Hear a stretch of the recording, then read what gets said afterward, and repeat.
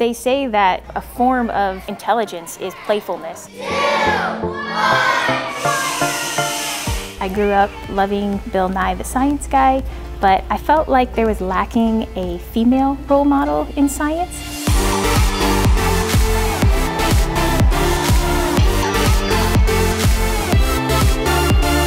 I thought, well, who better else to do it than myself? So I've always had this dream of doing a fun, quirky science show. Let's be under Gabby! It's a way to just get the kids involved and excited about math and science, and really see that math and science are for everyone.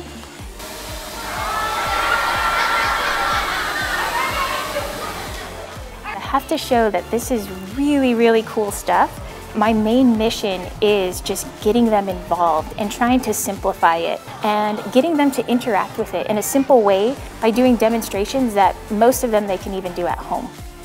I think the villages are super fun. It's really cool.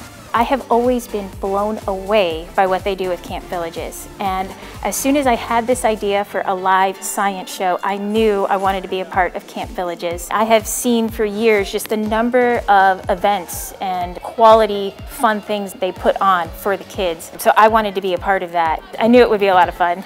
It's like never-ending fun.